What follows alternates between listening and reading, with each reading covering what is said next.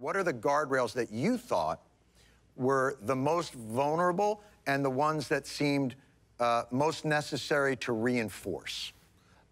Here in America, it is civil society, people who are really believe in liberal values. The problem with people here who vote, usually Democratic, whatever, they are a little bit demotivated to go and vote. They think it's in the bag. They have to be sold 100% of their candidate. We're complacent. Yeah, very. And but the thing on the other side, they will go every single time. They don't care about who represents them. I think democracy dies with apathy, the active participation of citizens.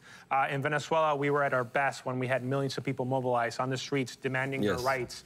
And I think the biggest challenge is to sustain that. You know, John, you've had experiences with this different causes. I remember your march, I think it was against insanity or something along those lines. Yeah, we won.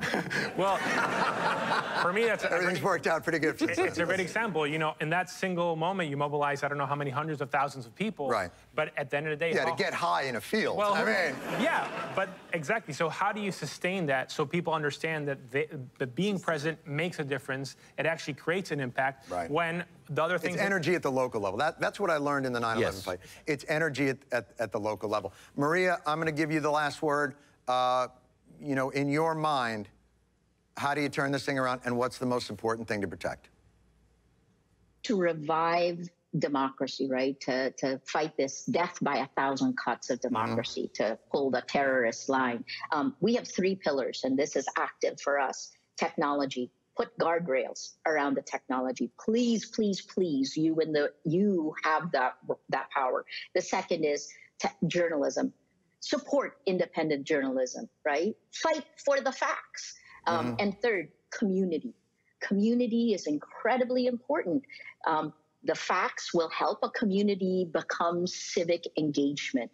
These are the lifeblood of democracy. So that's what we're fighting for in the Philippines. Those are Rappler's 3 pillars, and we need them all. Community has helped us stay alive in this 5-year, forever long battle, and I hope to see the dawn. You know, I'm optimistic. Maria, you know, if there is anything that can be done for your cause and the personal cause of not having to go to jail, please let us know, because it seems to me that sometimes when you shine a light on something, even a dictator doesn't want the hassle. And as we saw in your case and maybe yours, maybe you can't get everybody, but if you chip away at it, you can save a few more people. Yeah. Thank you all very much. That's exactly how we stay alive. Thank you. Thank you so much. Maria, Bassem, love you, baby. Francisco, we'll be right back after this.